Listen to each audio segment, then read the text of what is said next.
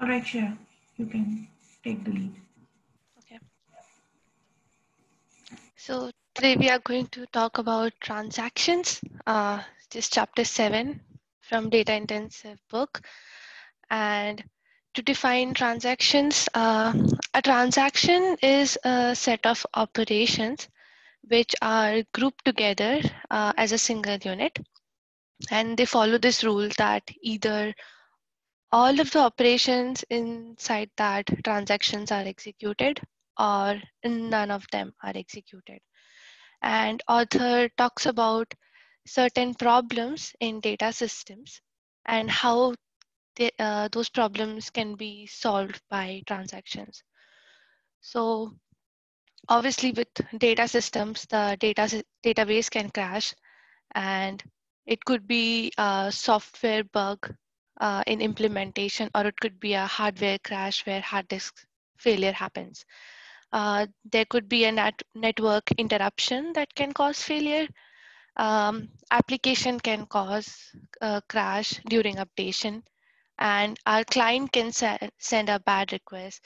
That is, it may request to write the data that makes no sense, violating any integrity constraints. And if several clients can update at the same time, then definitely concurrency can be an issue. Then there is race condition. So all these problems um, can be solved. Actually, it cannot be directly solved, but it simplifies the issue. Transaction helps in simplifying this issue. In transaction, because we give this safe guarantee that all the reads and writes are grouped together, and now uh, they can be executed as one operation. So either the transaction succeeds, that is all the read and write together, and by succeeds, I mean the success is defined here by commit, or fails. And in the case of failure, everything is like aborted, all the operations, and there is a rollback of applied operations. So if the transaction fails, the application can safely retry, because now there are no more changes that has been made by application. So there are some high level pros and cons discussed initially, and the pros are that now for application, error handling becomes much simpler. And by using transaction, applications need not worry about concurrency issues, because database takes care of them instead, giving that safe guarantees. And the cons would be like performance, given serializability or the logs that would be taken. Um, then the author talks about like how these um, application guarantees are given, and he also tells that not all application requires transaction guarantees. In fact, in some applications, to achieve high performance, you can weaken your transactions. And we'll see like in asset properties also how he gives a concept where you use weaken isolation. uh, So he also talks about which database to use, like in SQL or no. SQL generally, like NoSQL, is defined by base properties, which is actually, he says that it's very loose, and base doesn't really tells us anything. So we can say that NoSQL are basically not ACID uh, databases. So with the new SQL database, NoSQL database coming into picture, there is really no transaction there. In fact, he says that transactions are opposite of scalability, and transaction guarantees that there will be some hit on your performance. So that's something. And but he also tells that there are ways to even scale these transactions, but it's when they talk about transaction, NoSQL is like it goes a little opposite way. So does anyone have any questions, or we can just go ahead with asset properties?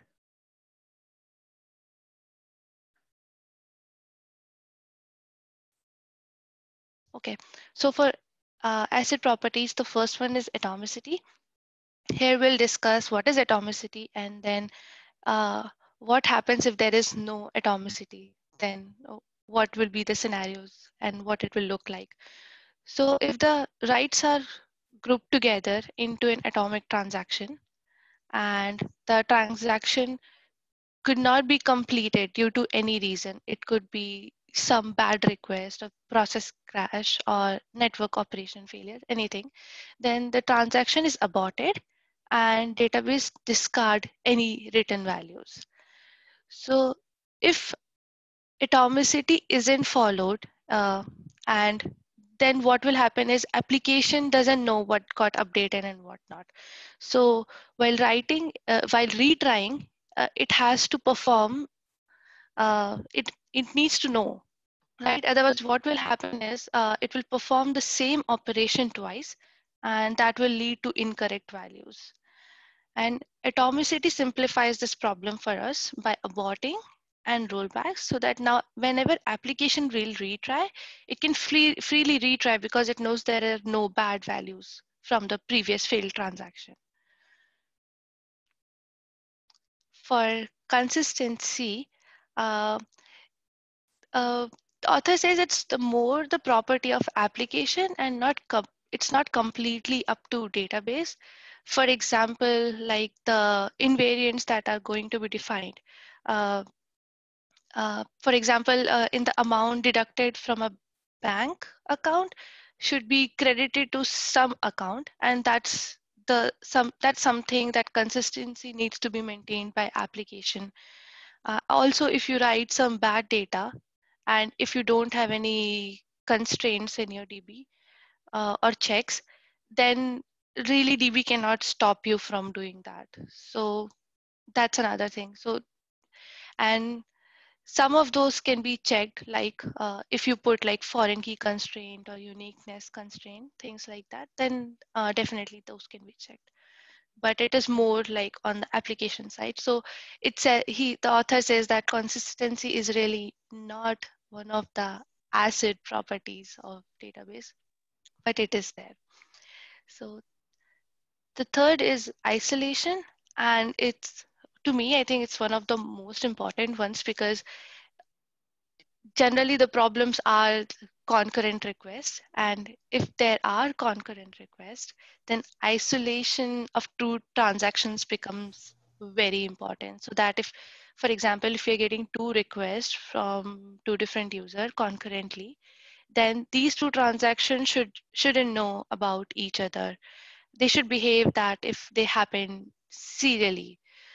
And if there are no isolation, then there is a problem. Like, for example, if two users saw two values uh, reading the same cell, for example, and then both of them probably incremented a counter value. So, for example, the value was 42 and both of them increased it by 1.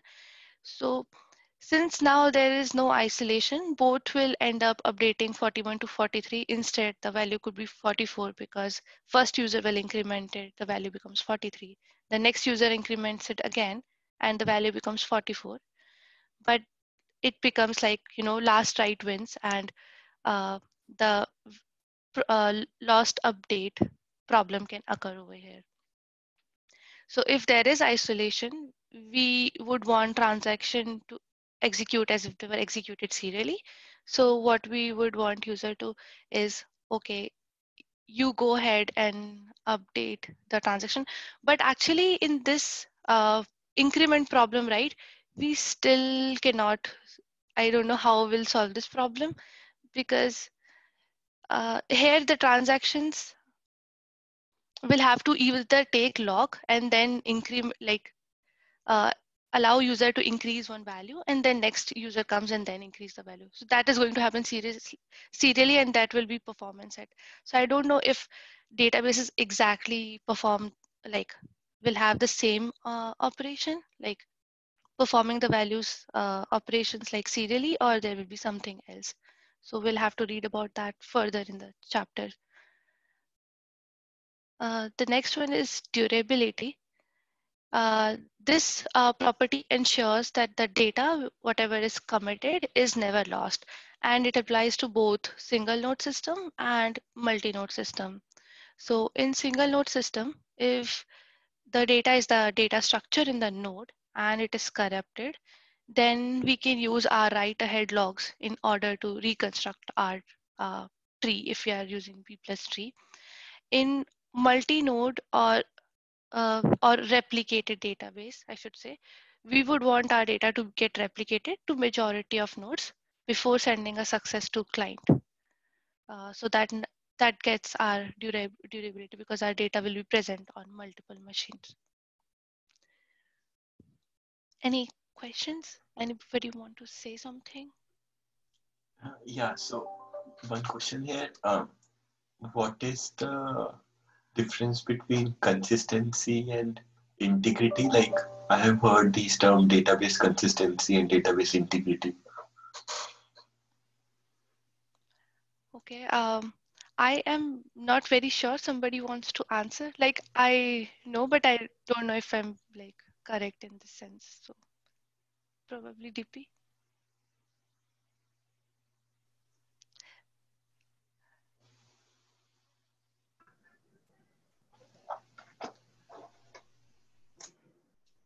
Okay. So like what I know is like uh, generally integrity. I've heard of integrity constraints like foreign key constraints. So whatever you have in your table, and if it is referring to a different table, uh, some value, basically some column in a different table, that becomes foreign key, and that's the integrity constraint I know. And I don't know if I don't think so it's related to consistency, but yeah, for consistency you need that integrity constraint, right? I'm not very sure about this answer, so. Okay, Mhm. yeah, no problem. In integrity, basically the rules that we define on the tables or something like that, like you said, the foreign keys, maybe non-null constraints and these are the consistency. Yeah, consistency is satisfying this integrity constraint itself. Okay. Okay. So I can say that consistency is satisfying integrity constraints in database. Is that completely true? I don't know. Yeah, that would be part of consistency. Sorry, I wasn't, I was away from my desk. So what's the Okay. question? How consistency and integrity are related? Are they related? No, like they're related, but how they are related and how the whole integrity will play a part in consistency. Um, Is integrity and how is Okay. it different from consistency? Integrity means data, the correctness of the data, and consistency means the availability of data. No, availability is completely different. no, but Availability, that consistency are completely different. also, I think the word consistency, like even in the book, right, it says like how it's overloaded. I think eventual consistency, all those consistent hashing, I Mhm. think those are very different. But in terms of acid, I'm trying to think how to, like, what exactly is the difference. In some ways, they are very similar, right? If you think from acid compliance perspective.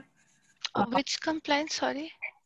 I mean, acid compliant, acid properties, right? Oh, asset properties. Okay, okay. Yeah. So from this, like, we are trying to ensure that the data is, format is correct, or, it is obeying the schema, all of that.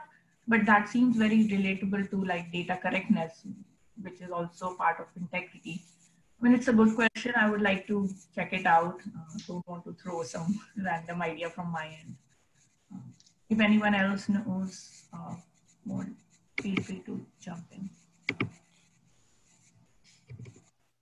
So just a quick thing on transactions and asset properties, right? Is typically that you want to make sure that yeah, that every step of the way the database is consistent. And when you say consistent, that means that it respects all constraints, violations, like foreign key constraints. If you have, for example, then you cannot have the database in an inconsistent state where you have like an incorrect foreign key or something like that. Right. So typically when you're doing transactions, you may disable foreign key constraints, you may add data, and then you may re-enable the foreign key constraint, right? So the concept there from a consistency standpoint, it's just that the database should be in a state that is like, valid and it's like a valid state basically. And that there is like whatever you have, whether it is uh, triggers or other pieces, they're all like in place, like, whether whatever rules are defined, right? The constraints are all handled and appropriately met. That's how I understand consistency. That is spot on, Vivek. Like, I agree with everything you said, but I was trying to think through how is integrity, like, we don't have a term integrity per se here, but can consistency be, just replaced with integrity, like, just for the terminology? Are these two things the same? That's where I think so. I think the consistency here stands for making sure that the database is in a consistent state. But the consistency that you use in the CAP theorem or in the eventual consistency, that's a different consistency. It's not, these two are different. Right. Thanks. Yeah. So it seems like with respect to ACID, it's kind of same things, but we can check if there's anything else we find. Yeah.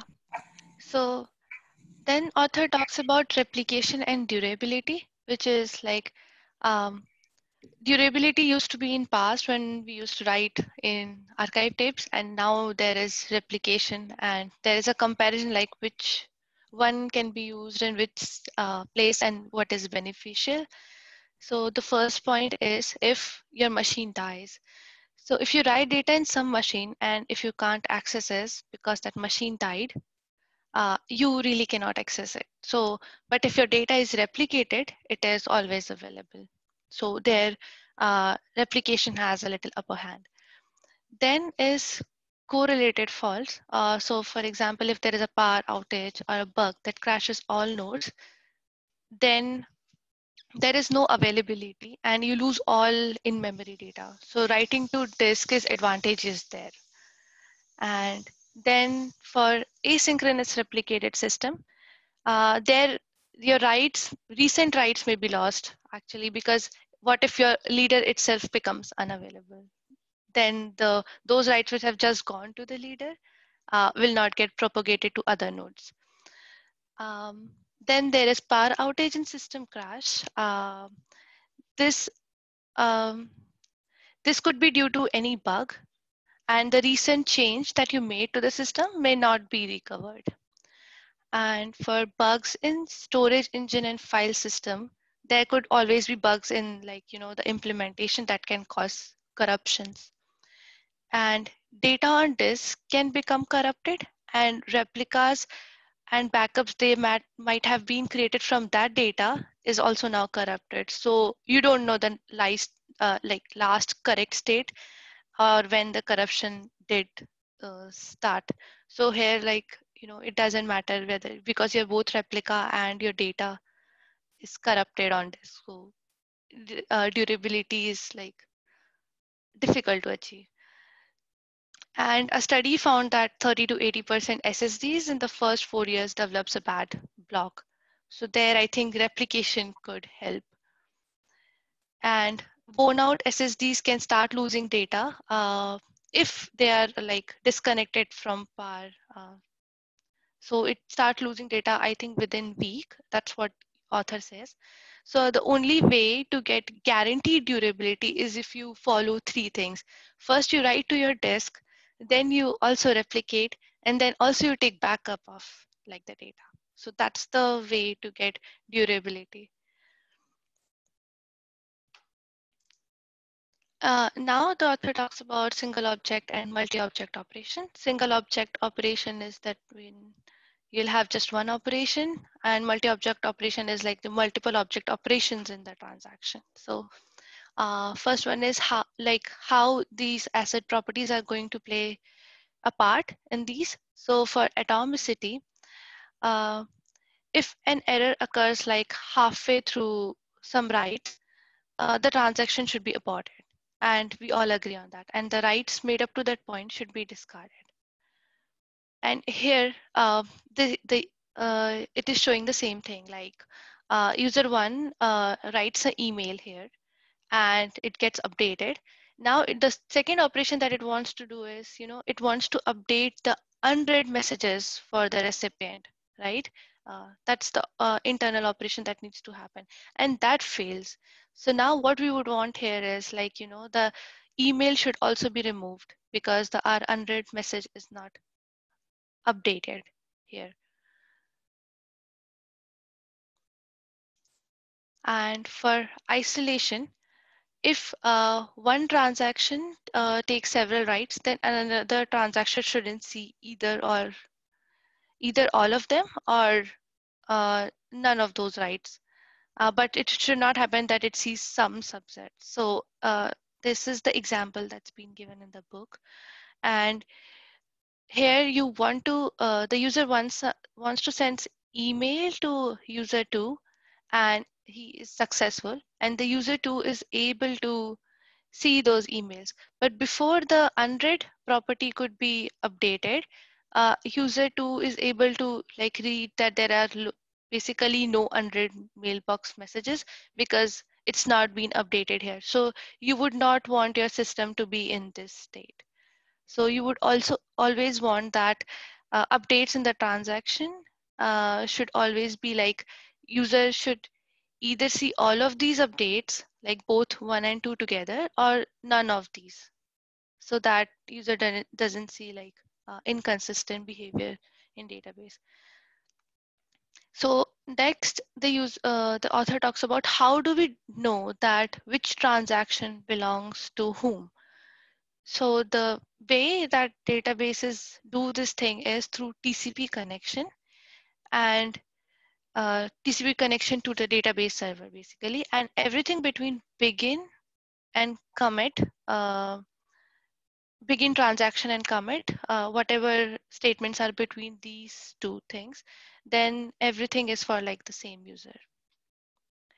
And for non-relational databases, there is no way of grouping together the operations so that they are successful and may not be leaving the database in impartial state.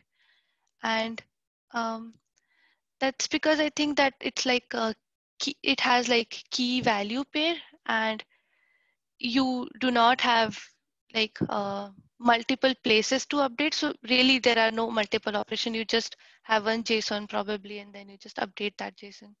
So that's why like there is no grouping of operations, and there is just one operation where you want to update the information. So next is single object writes. For single object writes, the author gives example that if you want to write a JSON document which is of size 20 KB, and if you have only written 10 KB of data, then if any of the failure occurs, how is it going to proceed? So for example, if there is a network connection interruption, then how this 10 KB is going to be removed from the database. And if there is a power failure in the middle of overwriting the previous value, do you end up with like inconsistent old and new values together? Or if there is another client that reads the document while the write is in progress, will it see a partially updated value? So all these things we need to consider. So atomicity can be implemented, and uh, using a log uh, for crash recovery, like we read in chapter 3, and isolation can be implemented using a log on each object. These problems can be solved. So And single object is better in the sense that they write to one object and commit, but they can't be called transactions. Then there was multi-object transactions, and the author talks about where are the places that multi-object transactions are needed. Before that, does anyone have any questions around single object rights or like this atomicity and isolation we talked about earlier? Okay. So for multi-object transactions and why are they needed? In a relational data model, uh, a row in one table generally has a foreign key reference to a row in another table. And multi-object transactions allow you to ensure that these references remain valid.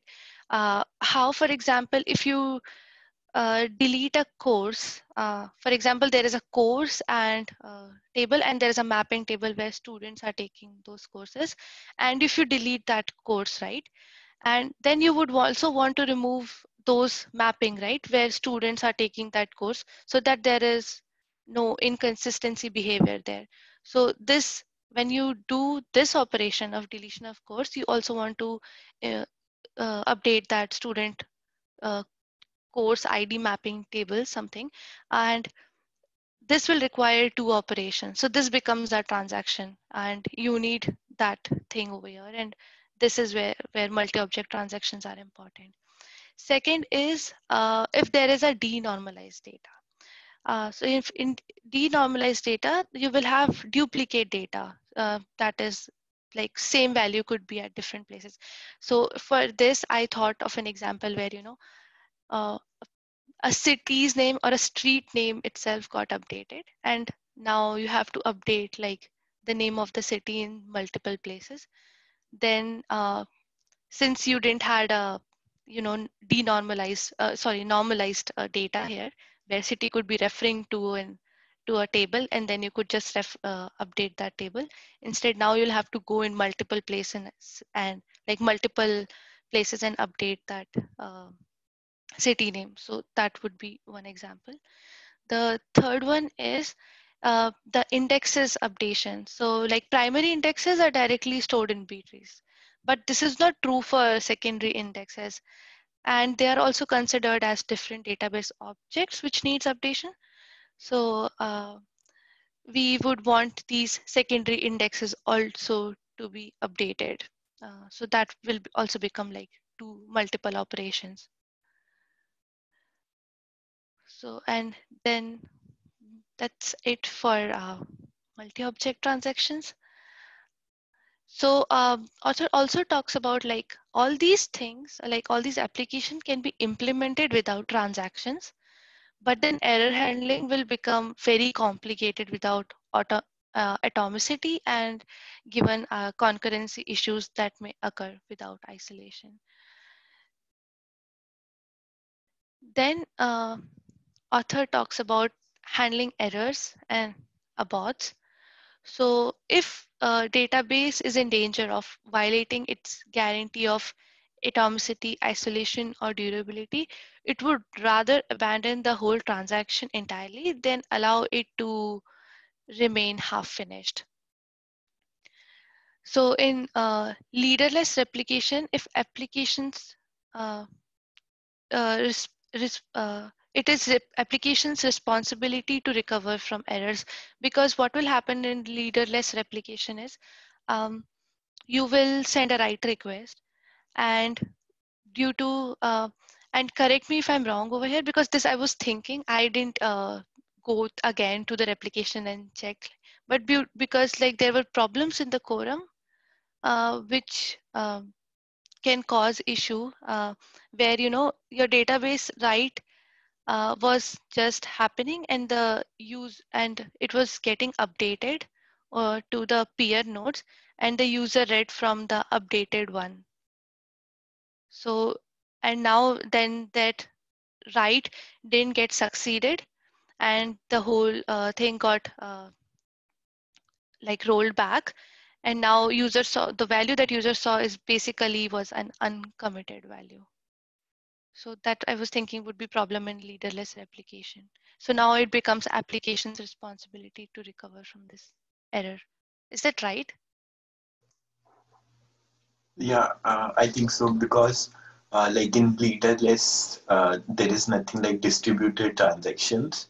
So if you want to replicate to 3 or 4 nodes, then your data might be first updated on few nodes, and while it is being updated on other nodes, somebody might read the data from those few nodes. And let's say if your overall operation fails and you wanted to roll back, now some people have already read the data which was not actually committed.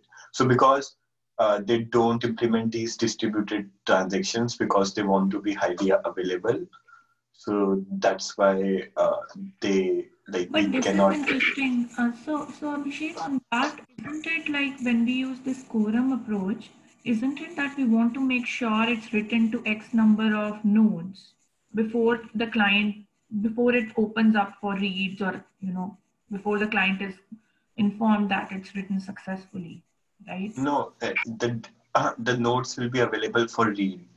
It's only that for durability we are writing to multiple nodes. So imagine that if I'm writing to these multiple nodes and I don't open up my data for read, I have like blocked my nodes, then the system will become unavailable. And that's what these systems want to avoid. Which Leaderless. system? Sure, So but I mean, I feel like you're right that they become unavailable, but then it's like we say, it's never a perfect solution in distributed. I understood quorum as that. I mean, what sense does it make if you make something available, but if it's incorrect? yeah, That so yes, for some applications that might be okay. That like if you don't need such kind of data which should follow the transaction properties, which can follow these uh, weak transaction properties, then I think in those systems you can have such kind of you can use such kind of databases. That's why you won't use such kind of databases in banking and all those situations.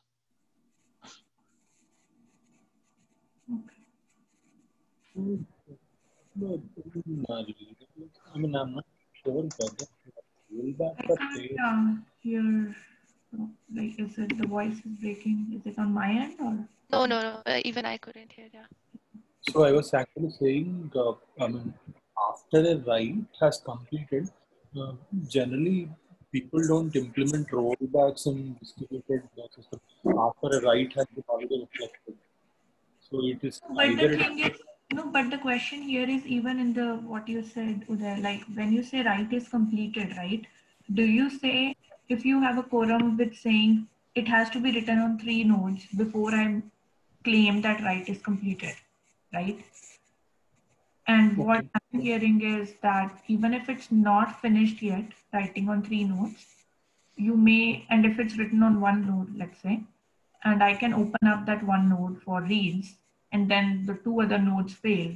So I have to, kind of roll back my write, and the read is all corrupted.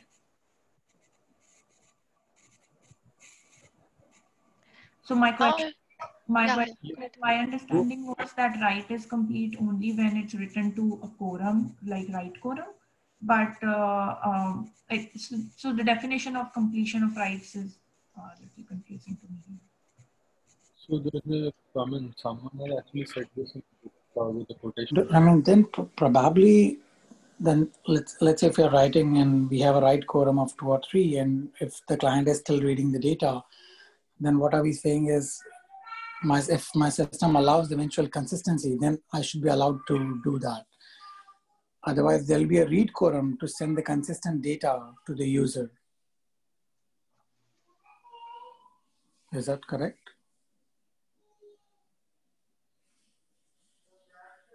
I think yeah, that's what we discussed last, right? Like quorum reads and quorum writes. I mean, you decide what you want to do.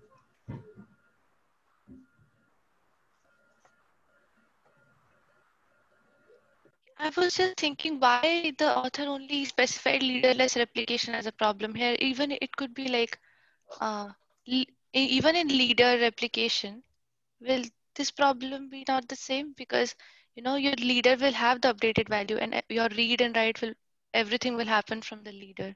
So if leader has updated the uncommitted value, then if somebody is reading from it, then he is getting the uncommitted value. How come it's not a problem? Or maybe I didn't understand it correctly. It's a leader. I mean, you find. I mean, generally, if it's leader or something like that, it's generally RDMS side. You set the isolation level, right? So it depends on that. Once you commit that value, you won't be able to. I mean, that value won't be exposed. That is what the isolation means.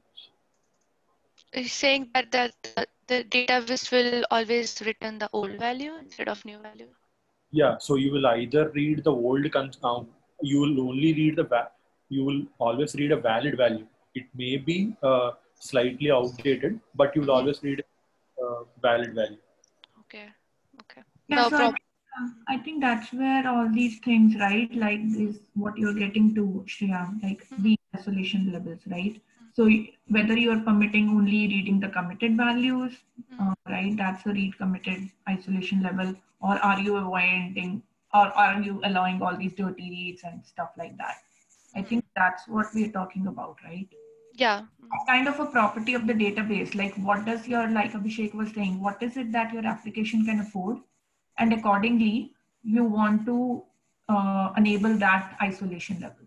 Because if you enable any strict isolation level like read committed, right, you Yeah. have to have structures in place to ensure that kind of uh, uh, interaction, that you don't read uncommitted values. You have to have some logic, additional logic, that database engine goes through, right? Data structure, maybe logs or whatever, right? At a high level, there has to be additional logic to be taken care of to implement, to ensure that isolation level. So I think RDMSs, they like offer these different, this scale of isolation levels, and there are trade-offs. The simpler ones may give you obsolete values, but the overhead in terms of, if you think like, if your application can afford that kind of data, then maybe performance-wise it can be a little bit better because it doesn't have to go through that additional route of checks and whatever. Right? That's how I understand that. It's not like there is only one right answer. It's like you have a set of offerings to you, and you have to understand what's your application need, and pick that up. Like these are configurable basically. When we go further down, there is snapshot isolation, there is read committed. Databases by default provide certain isolation level. I believe it's read committed, but you can change it. That's the whole idea, right? Yeah. No, but I was just thinking why specifically for leaderless application this is being mentioned. Is it like we couldn't apply anything over here or something? Yeah, so I can give one example and I can answer Deepi's question. So that about the write quorum and read quorum and how the problem will occur. So I'll take a simple example. Let's say we have 3 nodes and the initial value of key X was 5, right? Now we want to update the value to 10. So let's say up till now I have updated one node to the value 10, right? And I have still not updated node 2 and 3. So my read quorum and write quorum will be satisfied by 2 nodes, right? So now someone reads the data, right? And he read the data from node 1 and 2. Both node 1 and 2 are available. They will return, one will return 5, one will return 10. And we said it will take the latest value, right? So it will take the latest value, which is 10. It will return that value. And now, in the meanwhile, when I was writing the data, I found out that I cannot complete it. I want to roll back. So now I will roll back that value 10. And I have rolled this value back, but to someone who was reading in between, I have already returned this value 10. Yeah, that's right. So yeah, so these are the problems. So So in these are like dirty reads, basically. dirty reads, and in so to your question, why it has mentioned about leaderless only, why not leader? So in leader based replications, uh, or if you are using this raft and all these things, so what you can do is, if you want to get the correct value, most up to date value, you have the option that always go to the leader. If you want to read the most up to date value, you can always go to the leader and you will always get the correct value. So Mhm. those kind of guarantees can be provided in leader based databases, where you can just go to the leader node and be sure that the data being returned is not stale. Uh, but yeah, so these things are harder to do in leaderless systems, because the more important goal here is to make the database available as a whole. And in multi-leader, because now, Multi-leader could also have same problems yeah, as leaderless. So yeah. okay, yeah, thank you. Uh, then, okay, we can go ahead, I think. Then the author talks about, gives example basically of some ORMs where there are no retries and user is returned errors. And I think he gives example of some ORM in Django and another one that I forgot name of. And which is not a good thing, because the whole idea of our transaction is you can safely retry. So they should have leveraged that concept of transaction. Uh, and then he talks about when retry isn't a good idea, basically. Like, it's not like if a transaction fail, you should retry. So if the transaction actually succeeds, but there was a network failure and the client couldn't be updated that, okay, the transaction was successful, then what client will feel is, okay, my operation is not successful, I should retry again. He will send the request again. So here, the whole transaction should not be done again. So either you have to have a application level deduplication mechanism in place in order to avoid that situation. The second is if the error is due to some overload. Then if you retry, then the problem is going to just be worse, because you're not supposed to do that because your system is already overloaded. To to avoid such scenarios, you can either limit the number of your retries or use exponential backoffs. That And then the third thing is, uh, if like when do you want to retry is when there are some transient errors, for there was a deadlock or isolation violation or some temporary network interruptions, uh, but not after a permanent error, like a constraint violation, because that's a bad request. A retry would be totally pointless here. So that's the places where you should retry or not retry.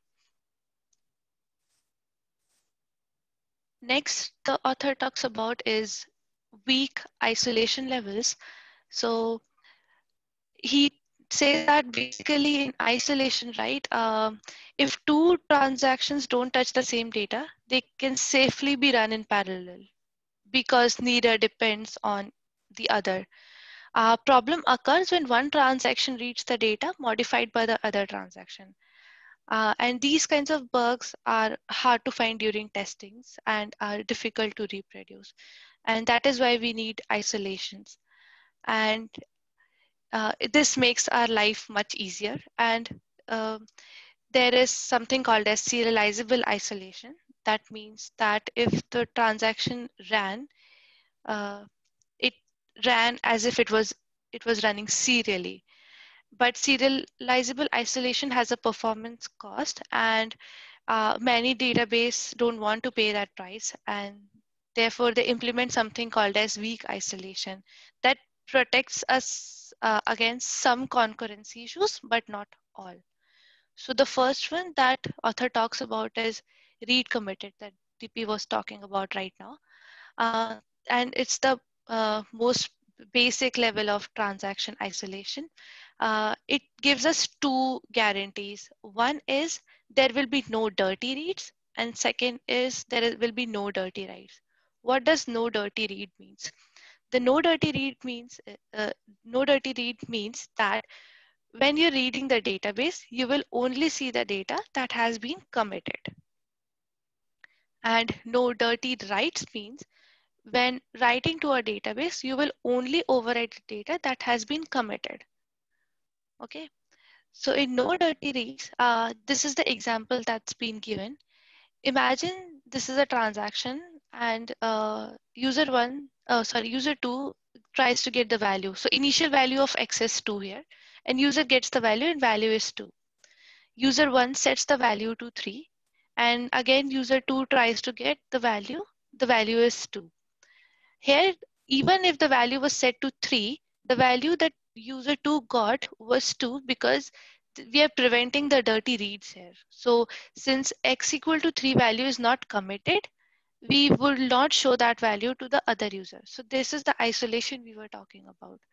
And then this user tries to set some other value because this is the second part operation in the transaction, and then commits. Now if second user tries to get the value, that then the user 2 will get the correct value, because now after the commit we are trying to fetch the value. So why do you want to use these dirty read no dirty reads concept? So if in this case, like, right, if there are several objects that needs to be modified, and if there was something like if in some case like that email case that we were talking about, where the whole two values, like email updation and the second one, which is the unread, should be both be like done together, then in that case user 2 would have got it. Probably I can just fetch it, so it's much easier. Yeah, so here when user 1 sends an email and user 2 tries to use it or try to read the emails, he will not see this email because this unread operation has not happened yet. And when this unread operation happens and gets committed, then only user will be able to see this message and the unread value. So this problem that we were talking about here will be solved with no dirty reads concept. And if a transaction aborts and any writes that has been made can be easily rolled back. And I think they have given example, or maybe I didn't see, but there was some place. Okay, yeah, here, like this shows the example of rollback basically. So if user inserts email and updates the mailbox unread property, and if user 2 would have tried to read over here, he would not be. And in this case, since there will be a rollback, user 2 hasn't seen any wrong updated value. So that is about no dirty reads. Any questions, anything that somebody would like to add over here?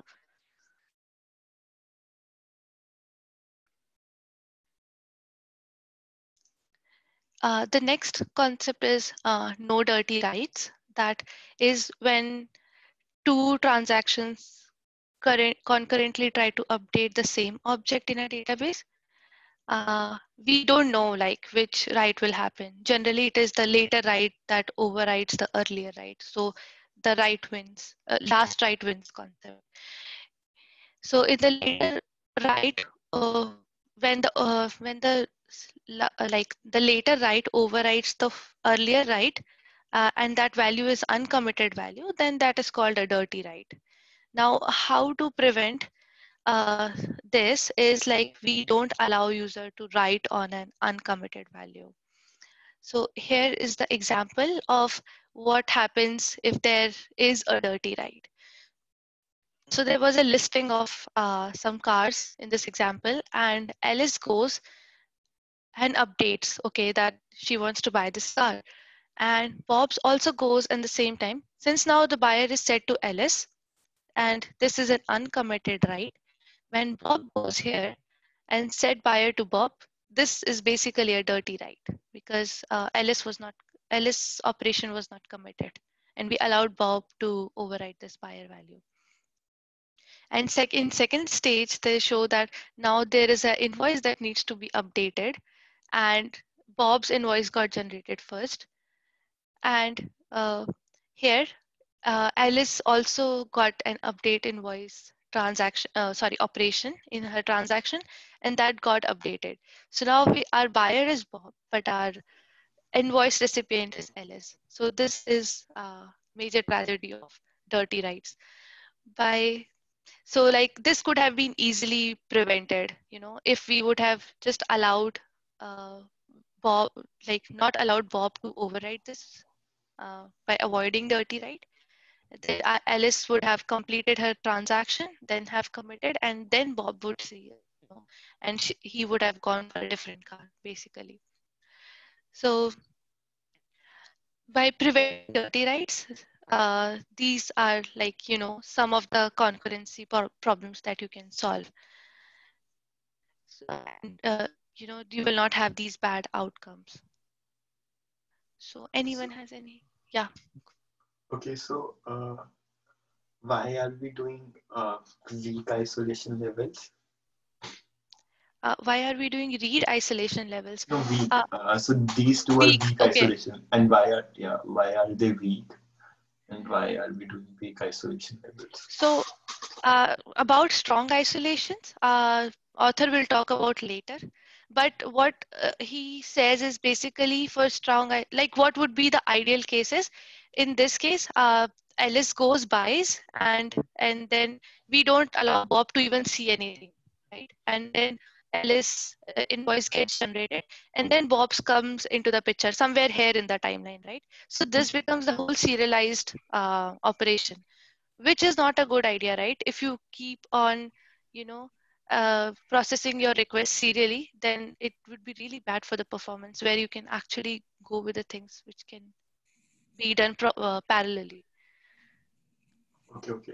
So I So mean to have good performance and not taking locks on the entire things, we want to provide these weak isolation levels. yeah, we want to provide weak isolation levels. Okay. So yeah, that's it. And anything else? Or somebody wants to add to that point? I think it's kind of building motivation for why we need the other ones that are coming up, right? Okay. So now where the dirty this read thing will not work is author said that it will learn that in the future in the in the coming details in the chapter. So like how to safely increment. So here like user 1 wants to update value 42 to 43, and user 2 also wants to do that. Now what we have done is we have made sure that user 1 is not reading like the 43 value, which is uncommitted value. It is 42, and it incremented the value to 43. And both have now incremented the counter to 43. So basically, like even if you apply this concept of read committed, still we couldn't solve this problem of incrementing. So, but he didn't give any solutions, but he said that like we'll be reading in the further in the chapter, and I've not completed the full chapter, so I don't know about it. So Uh, if we implement right committed, then like I don't know uh, if there is any right committed thing I read. no the no dirty right that was it That's a that part right? of the read committed. Yeah, there are two scenarios, right? Yeah, okay. Okay. So in Oh, read they both are committed, part of. yeah, Mhm. Yeah. yeah. So read committed makes two guarantees that no dirty reads and no dirty writes. Okay. Yeah, and for no dirty rights, I think how will it like 43 is not. Oh yeah, I think here this transaction was not committed, right? But even if it was committed, you could have allowed, the other user to update 43. I mean, how it was still not able to solve this problem. So actually, when you're writing the second 43, it will try to check whether it was paged up on an old value or a new value. Yeah, so something So like compare and set, right? You're talking about? yeah, the second one, I mean, some of the arguing is implemented like first one to allow and the second one to fail. The second one has to retry again. Yeah. Yeah, makes sense. Probably, yeah, it will be something like compare and set. Okay, so I have no further slides for this because I thought like the discussion will go on further. But yeah, I read yeah, implementing read committed and what happens there. Like how are you going to implement committed? So there, in implementing read committed, what you want to do is like how database prevents dirty writes. So one way is using row level logs. So when a transaction wants to modify a particular object, you first acquire log on that object, and then you hold that log until the transaction is either committed or fails and then gets aborted, right, and gets rolled back. So only one transaction at a time can hold the log for a given object, and another transaction will have to wait to write to the same object until the first transaction is committed or aborted. Um, and this locking is provided by databases in read committed mode. Do you know what is read committed mode? Like, do you have to enable this or something? Like, I was Yeah, by thinking default, about it. I think in some databases by default it's enabled, but it's actually a property of database. Like there are some configuration settings that you Mm-hmm. can go ahead and you can configure that set. I don't know the exact name of the property, but I Mm-hmm. know there is some property where you say set this property to read committed.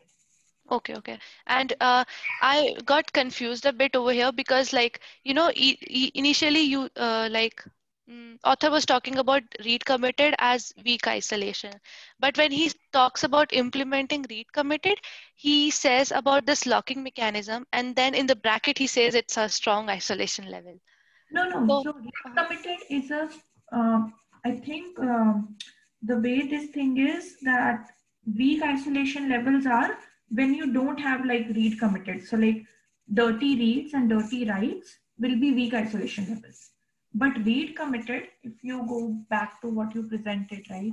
uh-huh. I haven't read the section of weak isolation levels, but the point is read committed is an isolation level which prevents those weak ones, right? Like dirty reads and dirty writes. Okay, Those but are like, so. sorry to interrupt, but actually, like after he talks about weak isolation, right? He says that now we'll look at like several weak isolations, and then he talks about read committed. So that's the I reason. have to check, yeah, how he's Yeah. phrasing it, but maybe I'm Mhm. missing some. If somebody else who read it, yeah, can.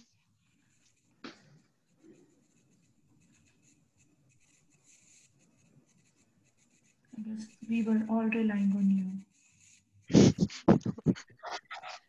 And here I've actually got confused. Probably, yeah, UDP, whenever you read or somebody else read, yeah, you Yeah, can just, sure. yeah, we can just Yeah. point this thing again. Yeah. Yeah. So and then how do we prevent like dirty reads? So like that one option that would be, yeah, using the same log that uh, here what will happen is to require any transaction that wants to read an object, you will acquire the log and then release it after reading, and this will ensure that a read couldn't happen while there was a uncommitted value in the place, because there during that time the lock would be held by a transaction that was making a write. But this approach where requiring where you need read logs does not work well, because if there is a transaction which is performing right and the transaction is really huge, it's a long running transaction, then your read will have to wait unnecessarily. Although it's just a read operation could have been done. So this harms the response time of our application, and which is bad. And for that reason, most database prevents dirty reads using uh, this approach, I think. Um, this Yeah. approach, Yeah. this So approach, sorry, this approach, the wrong diagram.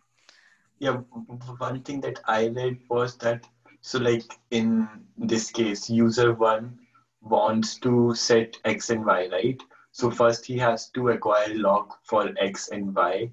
And so in the meanwhile, if user two wants to do something, he cannot access X and Y because they are logged by user one until it gets committed when the lock will be released. So Yeah. now the problem you have mentioned is that, so now if you're taking logs, then the read are also blocked. If your log also blocks read. So one thing you can do is that when you are in the process of the updating the value, you expose the previous value. So when you were taking log on X and Y, you have made the previous value of X and Y accessible. So that while you were modifying it, someone can read that previous value that was there for X and Y. And once these new values are committed, then they will see the new values. Yeah, it's more like keeping sort of two versions, right? Two Two versions. Yeah. Yes. So that, Yeah, and it's I read it in the book. Yeah, it says that it keeps both the old value and the new value. So when the user reads it, it gives the old value, and for write it's the new value. So when it's committed, then the old value is now removed. Yeah. Yeah, I was actually thinking how they would be maintaining it in actually like the structure in the data structure, how they would be keeping both old and new value. Would they be like you keeping it forever, or like after the commit they would be removing the old value? Or Yeah, I think after the commit, the old is just like for the period of that, to handle that situation when a user request before it's committed, right? Some value. So it's not kept forever. But, yeah, another thing that I was sorry. Yeah, go ahead. no, yeah, I was saying, and it depends on the like database, database, what functionality do you want? So some databases, they might keep the values to give you that version control access, that let's say if my requirement as a user is that I want to see what was how did my database looked at that at some particular time back in history, right? Then if I have those versions maintained, then I can pick the values that are for that date and that version, and I can return that history of data. So like, yeah, in some situation those histories are important, and that's why you might keep the values. no, that makes sense. But the way I see those versions in those databases is that version information itself becomes data, right? Yeah, yeah. Just to mention, it's not in the context of these transactions and isolation, right? Yeah, yeah, It's mainly versions by themselves are serving as data. So yeah, you're right. Yeah. So there, the version itself is your piece of data that will define what you can access. Yeah. Yeah, another thing I was thinking was, why do we take like complete row level logs? Why can't we just take cell level log? For example, if I have to update age equal to 25, where name is equal to some X, right? So I'm just updating that one cell, right? But the log will be taken on the entire row. And why is that? I think it goes back to how your like in RDBMSs, right? We usually traditionally we have been having these row oriented disk structures, right? So you fetch like it's like row level, you have unique constraint, right? If you modify something in a I mean, how to say, so your integrity or your entity is a row level, right? When you're looking at row oriented databases, I believe that might be the case. But but these questions make me think like how we are trying to do. Yeah. I mean, yeah, makes sense. So I think what we're saying is that in transaction-based systems, we are reading the rows, right? So let's say if we are not taking that row level lock, then we can read the value. I was thinking then we can read the row which is not completely updated. Is that the problem? Yeah, No, I mean, as an entity, right? I think in row-oriented data structures, you're looking, table is a high-level entity, right? But you can split the table into like these row entities, right? Which can be independently updated because each of them is uniquely identified by a primary key or something. But on the same side, now we also have these column-oriented stores, right? Where you can have a cell-based thing. So again, it's something for me to go back and check. It's a good question. I don't know if things have evolved over time and if we can have column level logs, but I don't remember hearing that, but why not? That's the question, right? Yeah, although read level lock, row level lock will be faster, right, than column because row has lesser data than column. What do you mean row has lesser data? So one row will have less amount of data than one column. Oh, you were saying like the whole column of that. Yeah. Now, if you're taking lock an entire column, it will have lots of data. No, I think what possibly, Shreya, correct me if I'm wrong, Shreya, I interpreted your question as like cell level lock or something. Yeah, it's cell level. Yeah, it's not column level. So it could be, some OS limitation to have the number of locks. To have number of locks on what? So I know, yeah, like I'm thinking there are page level logs, which is OS thing, yeah. So what I'm thinking here that that how they actually lock that data. So they have to use some synchronization object. If you think from the programming point of view, right? So how many number of actual synchronization objects you can create? Yeah, that's a good point about synchronization objects. I am not sure if there is a limit on the number, but definitely there has to be something done to do with the coordination of these, locks and all of that. Like you will suddenly bloat the number of locks you have, right? With field Right. level. But I'm still very curious about going back and checking it. So one reason I could think of is that so a row is a unique identity. Like each row could be uniquely identified so that you can say that you are applying lock on this piece of data. If you are applying lock on cell, like a cell might not have a unique identity because, so let's say if you are applying lock on that cell which is age, it does not has any unique identity. So that might create problems. Yeah. Makes sense. Yeah. So what is the difference between cell and column? I didn't understand. Go ahead, yeah. Column is about that if you have 100 rows in your database and I pick the age column, then it's like lock over all the 100 values of those 100 rows, right? But just for the age column. But cell level is just one value, right? Column is like a whole column spread across multiple rows, right? Yeah, but the internal data structure is also, here in RDMS, it is stored like a row, right? No, that is true. That is where we were thinking that in our. So first of all, it won't be the right statement to make in today's times that RDBMSs are oriented because column store is a big one now. Even if you look at SQL Server, they store their data in a column store fashion, analytical databases. So they are no more restricted to row based. But having said that,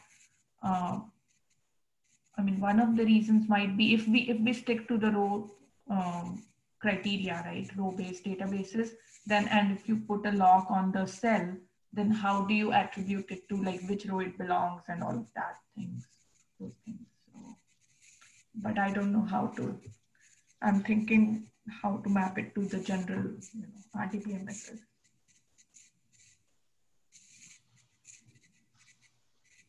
Maybe these would be the good points to start from for the next time. So one question we talked about was these cell level locks.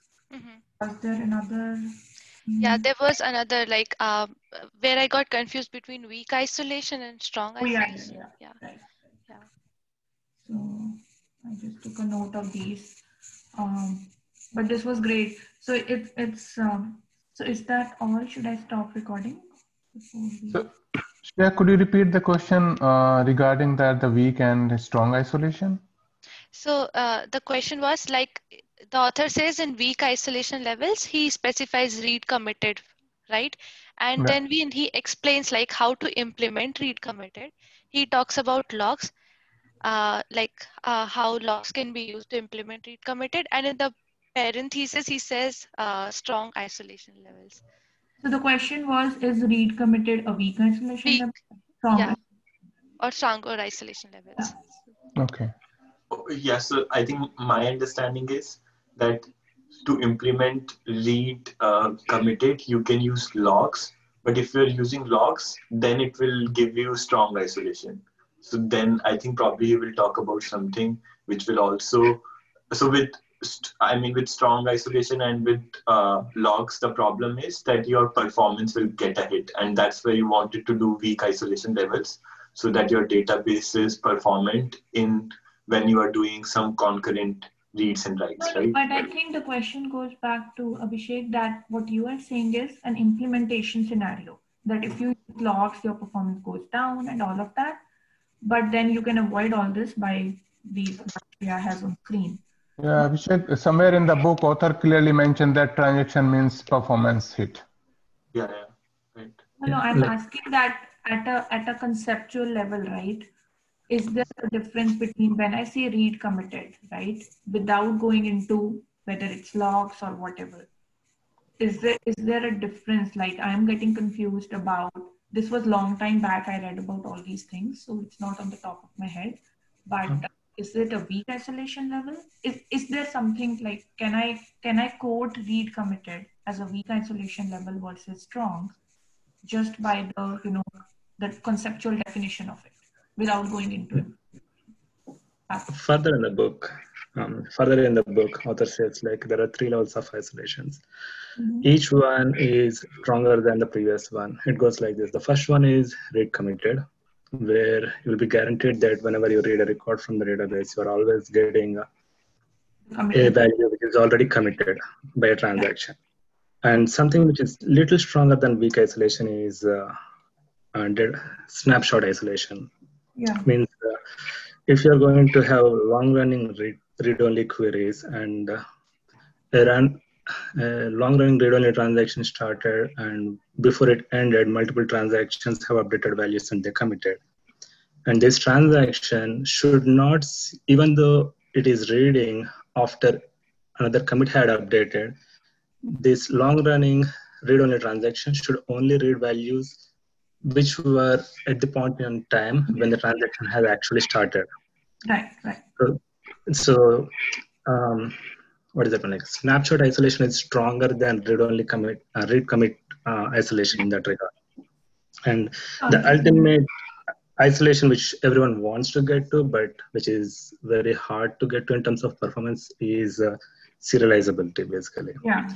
It's like you would like to serialize all the transactions and start a transaction, commit it, only after that go for next transaction, started and committed. Like sequential. Yeah, sequential. Serializability is the one which everyone wants to get to, but they cannot because of performance issues. Only one database does that, I think, at least as per him, that is VaultDB. Which one? VaultDB. I just read it yesterday, so I may be wrong, but yeah, that's what I remember. Even what you said, I don't know, Chaitanya or so was it Chaitanya? Yes. Okay.